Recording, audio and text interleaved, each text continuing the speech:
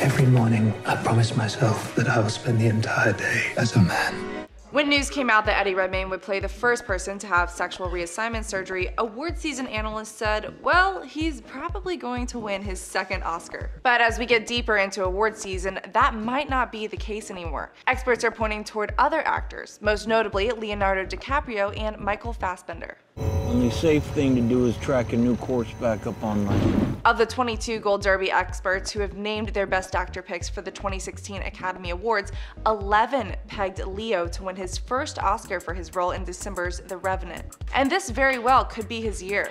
When Matthew McConaughey won the Best Actor award in 2014, Time pointed out the Academy sometimes looks at an actor's entire career rather than just an individual performance. There ain't nothing out there can kill Ron Woodruff in 30 days. In McConaughey's case, he was overlooked several times in the past. Though it wasn't a surprise when he won his first Oscar last year.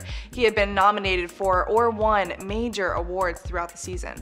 Of those honors, he won the Desert Palm Achievement Award at the Palm Springs International Film Festival. In the past 8 years, 6 winners of that award went on to receive the Best Actor award at the Oscars. And that's why this year's Desert Palm Achievement Award winner is throwing a wrench in Leo's chances. Johnny Depp will receive the honor for his role in Black Mass. You said to me, this is a family secret, and you gave it up to me, boom. Did you ever think you'd see the same person who plays Captain Jack Sparrow Did no one come to save me just because they missed me? compete against this guy? I'm the king of the world! Depp has a fair shot too. He plays Whitey Bulger, a famous Boston mobster, and the Academy loves films based on real people. 7 of the last 10 winners were actors portraying real-life people. And like Eddie Redmayne's portrayal of Stephen Hawking, it feels like you're watching Bulger in the film, not Depp.